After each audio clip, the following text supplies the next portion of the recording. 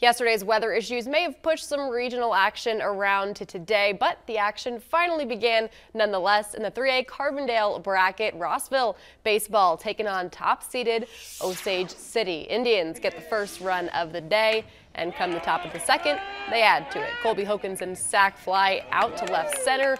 James Tyson gets the go-ahead to bring it home for a 2-0 lead. Then comes a defensive fight for a few innings. Cameron Miller on the mound for the Dogs.